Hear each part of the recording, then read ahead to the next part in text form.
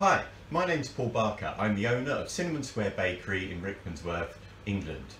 Today I want to talk to you about my new forthcoming book, which is being published by Quarry Books in October this year.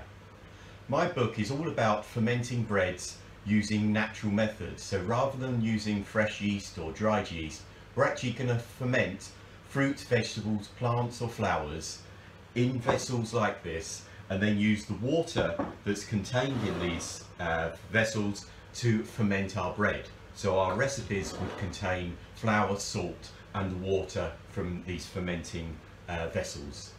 Also we'll have recipes to make sourdough breads as well, and some of those are award-winning breads which we've managed to achieve at Cinnamon Square. So today I want to tell you and show you how to make this, my Church Street sourdough, which in 2017 was voted the UK's best loaf. So to make this, we're going to start off with 387 grams of white bread flour. We've got 49 grams of dark rye flour.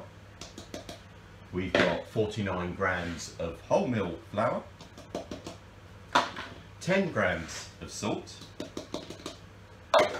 and then we've got our sour culture. Now there's 195 grams of our sour culture in here.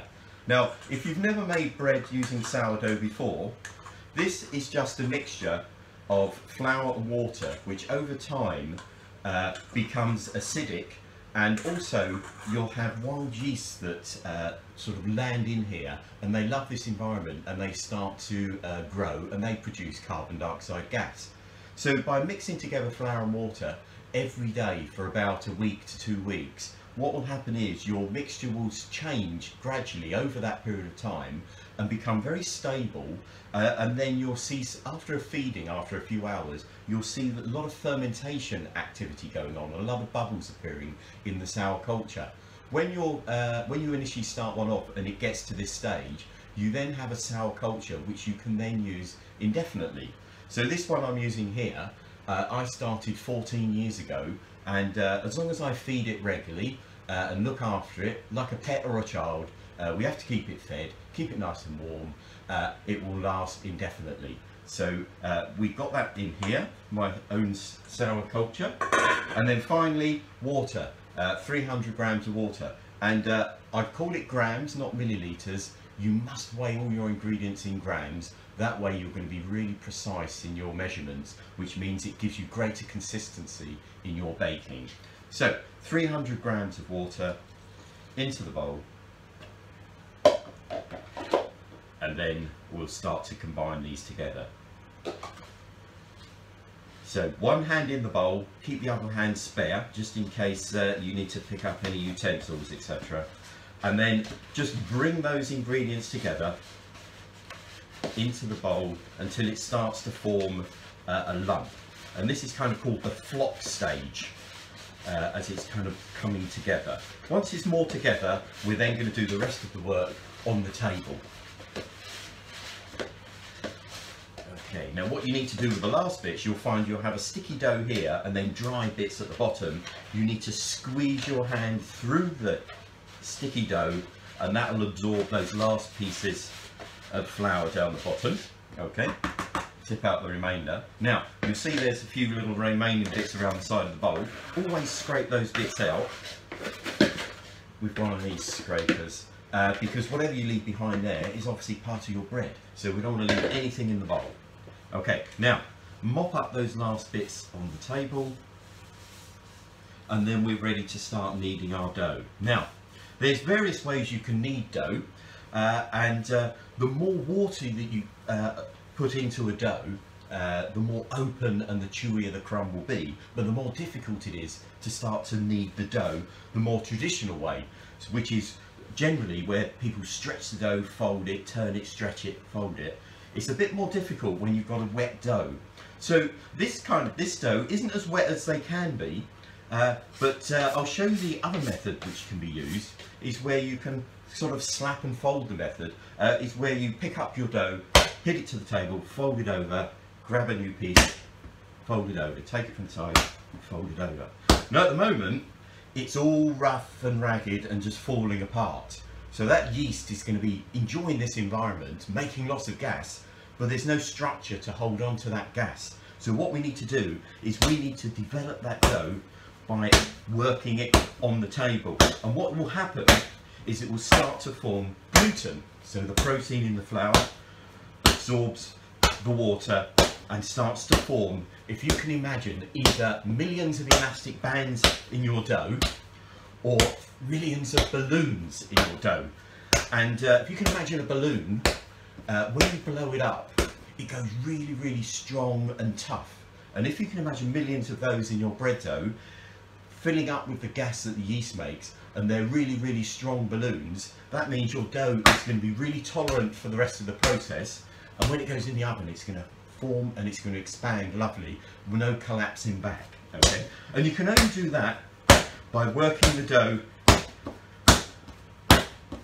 and generating that nice, smooth, elastic structure. Okay, so when they say kneading dough is therapeutic, it's more energetic than therapeutic. If it's therapeutic, you're not working hard enough. Okay, so we need to keep going. So I'm going to keep working away and maybe speed up the video, and then we'll come back when the dough is much more formed.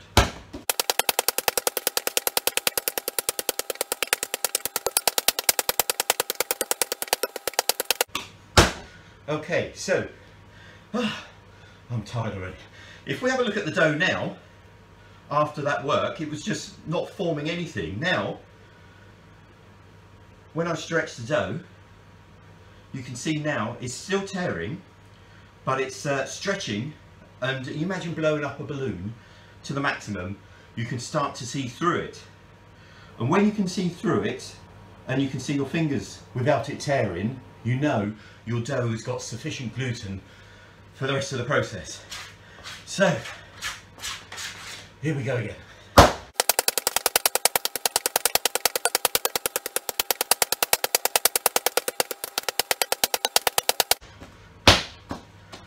Okay, trying to get my breath back. So, if we now take a look at the dough, you can see how much smoother it's become. It's not rough and ragged how it first started. And now let's see if I stretch the dough. Yeah, if you can see that now, I'm stretching the dough so fine, you can now see my fingers through it.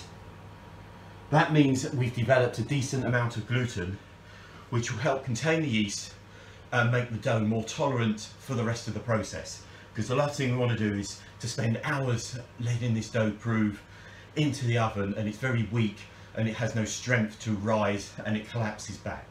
So we've got there, we've got a dough. Now to make our Church Street sour, I have enough dough here to make 2 of them. So what I need to do is, normally this is a small loaf of bread, and small loaves, the old-fashioned £1 loaf of bread, well, we weigh them at 475. So to make this, basically we have an inner dough which is into a ball, and then we have this outer casing which allows for this wonderful sort of floral shape to it once it's been cut and baked. So to do that, I need to weigh the middle bulk part of the dough. I'm going to weigh that at 350 grams, and then the outer part of the dough is going to be 125 grams. So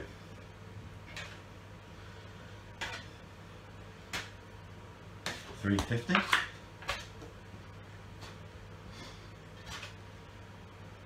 350, 125,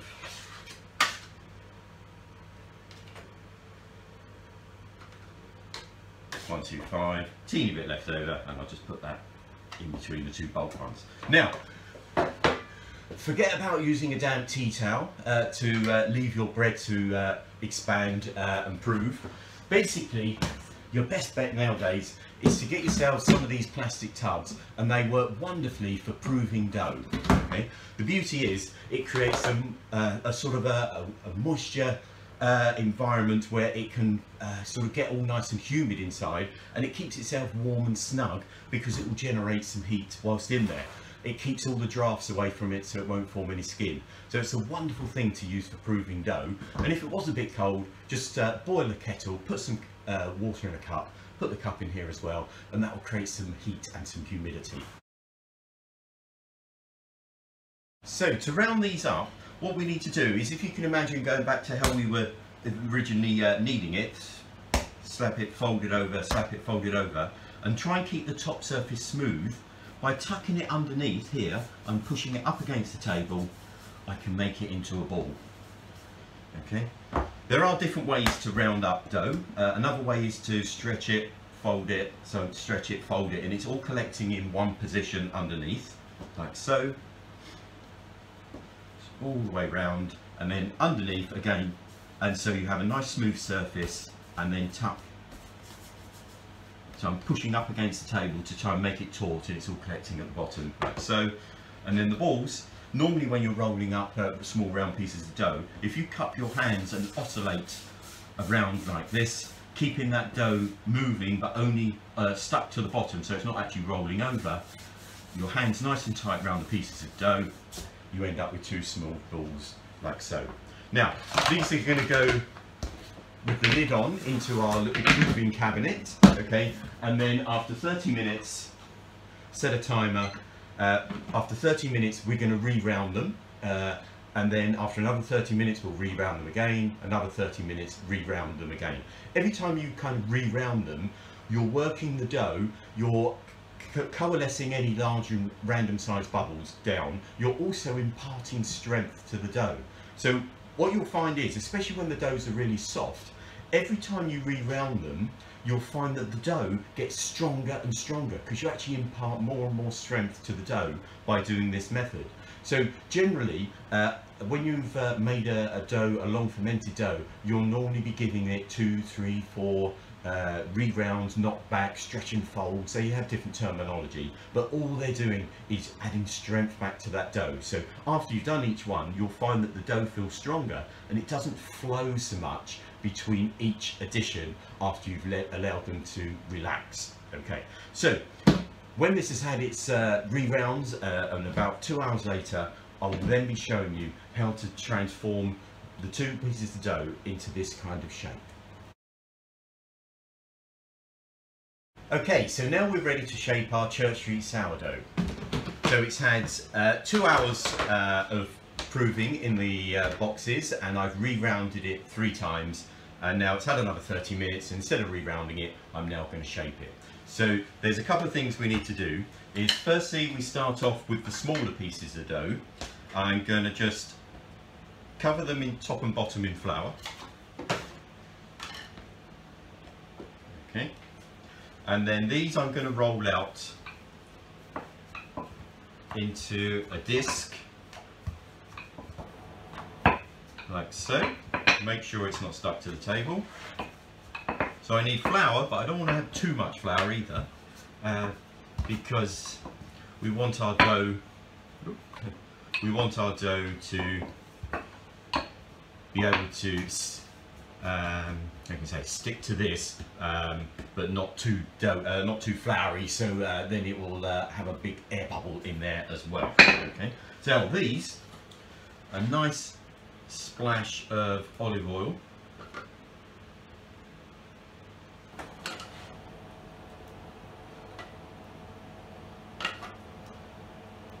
okay, a very generous amount, and this is going to help. When this goes in the oven to expand, this is going to help form these petals, which are going to lift away from the actual dough inside. Okay. Now we're ready for our rounds. These are the bigger pieces. Always make sure the nice smooth surface is face downwards, and then you can see how sticky it is. I'm going to stretch it, fold, turn, stretch, fold, all the way round in a circle, like so. Cup it round into a ball, and then dip it in. We've got like a 5C blend. We've got pumpkin, we've got linseed, millet seeds. Cover it in the seeds and then place it upside down so the rough side is facing up onto the oil. Okay, and I'll do the same with this one. Stretch, fold all the way round, and that will just make the dough nice and tight. Never use any flour when you do this bit, otherwise the seeds won't actually stick to the dough. Okay. And then onto there. And then what we need to do now is encase the seeded inner of the dough, and do that by taking opposites of the smaller disc, fold it over like that, so we're kind of wrapping it over like so, and then the other end as well, so it's totally encased. Pinch it just to make sure it's sealed, turn it over, cup it round just to make sure it's nice and tight into a ball, and I'll do the same again with this one, over like so, over, over, over, turn it round, over, over, over, pinch it so it's tight, and then cup it round like so. Now, because these are a soft dough and they're going to take a while to prove, if we just left them on a tray, they would flow too much. So what we do is we use these proving baskets, proving bannetons, and inside I'm going to generously spread a mixture of ground rice and rye flour. Okay, just a 50-50 mix, rough mix, nice generous amount. Turn over the piece of dough so the rough end is facing upwards, and then sprinkle some more of the mixture on the top, back into there, and I'll do the same again. Nice sprinkle in here. You want to make sure you put enough in, because the last thing you want is when you turn out that dough that's nicely proved, it's stuck in there, and trying to get it back out, you might start to damage it and deflate the dough. So always turn it over, the nice side is always facing down, into the banneton, nice amount of dusting on the top, into the proving box, lid on, and then we're ready to leave this until it's big enough to be proved. Now, it may take 2, 3, 4 hours. It depends on how active that sour culture is, but generally it should come to about nearly up to the top of the banneton, so it's going to grow quite nicely. Now, because it's quite a soft dough and we need to be cutting it quite intricately, if we cut it straight when it's proved, turn it over and cut it, is fine, but because it's at room temperature, it's more difficult to cut. So what's a good idea is to actually put these, once they're proved, into the fridge to get them chilled down. Now you could leave it in the fridge overnight, because that actually helps to accentuate the nice crust, better colour, nicer flavour from being retarded overnight in a refrigerator.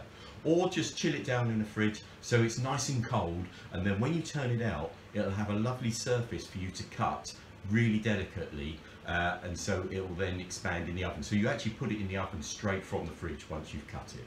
Okay, so I'm going to leave this. When it's big enough to go in the oven, I'll be back.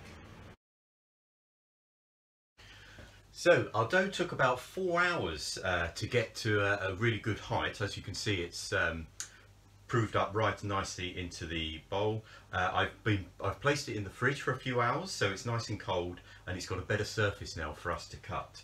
So before I cut it, first thing I'm going to do is just put some ground rice over the top of the dough, which is actually the bottom of the dough, just take away the stickiness, and then throw some of the ground rice onto my peel. So this is my pizza peel. Turn it out onto the peel,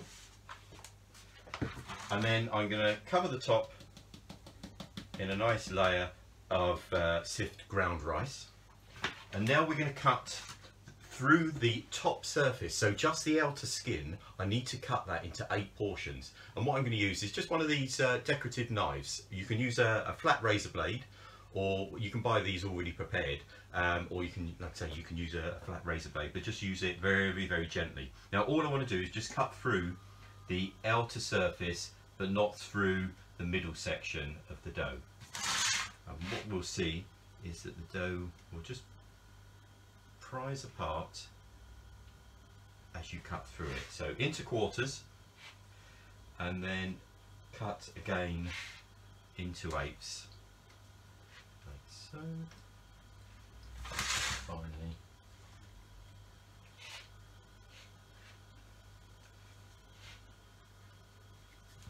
so as you can see, we've got 8 cuts, and this surface now can come away from the inside. So well, this is now going to go into my oven, and this oven has a baking stone at the bottom. It's set at 230 degrees. Slide it into the oven, and then I'm going to add some water to it, and that's going to create some steam. Now, you can do this on your oven at home. You may not want to just throw it in like I did. If you have a nice roasting tray at the bottom of the oven, really hot, and then pour just a little bit, only a smidgen of water, into the bottom of the pan, it will then create a lovely burst of steam. Now, what's the benefit of using this steam? Well, as the dough first enters the oven, it starts to get warm, it starts to grow. As it starts to expand, because of the yeast producing more and more gas, up it goes, but also it's now going to start to form a skin. And the drier the oven, the quicker the skin forms. Basically, when the skin starts to form, it restricts any more growth. So by steaming the oven, we allow the dough to expand just that bit more, which helps to create a more bigger, voluminous loaf of bread. Also, it helps to generate a nice shine to bread, but because we've dusted ours with flours, we won't see the benefit of something like that. So that will take about 30 minutes or so to bake. I generally check it at about 15 minutes, 20 minutes, just to make sure everything's okay. I can adjust the oven if it needs adjusting. So we'll leave it in the oven, and then we'll come back in about 30 minutes or so to see what it looks like coming out the oven. So here we are at the final leg of our Church Street sourdough journey. The bread's been in the oven for 30 minutes. I'm now going to take it out, and then we can have a look and evaluate the bread.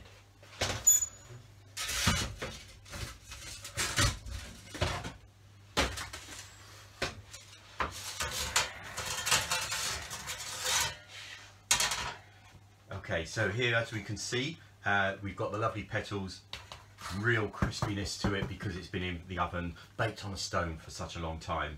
Actually, one way some people actually eat this bread is they break off the petals and use them in a dip. So it's quite a multi-purpose loaf if you try and make this one yourself at home. Now, so I hope you've enjoyed watching my little video on how to make the Church Street sour. The book, Naturally Fermented Bread, will be launched by Quarry Books, hopefully in October, and fingers crossed, if we can get the pandemic out of the way, everybody stays safe, we should see it then. So if you want to know more about our breads, and especially the botanical breads which will be in the book, so many of the recipes will be based on using fruits, vegetables, plants and flowers to actually ferment away and use the water from that together with salt and flour to make the most wonderful, simplistic breads. You can even grow your own products to actually ferment to make the breads from yourself.